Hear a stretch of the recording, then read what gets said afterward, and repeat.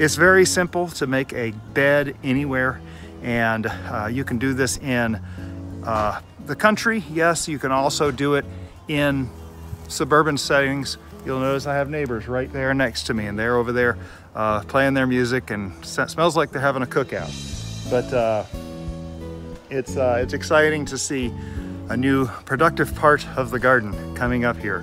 So I hope that helped. Hope you learned something. Hope maybe you got inspired to get out there and start a bed. If you've got any land at all, you can start a bed.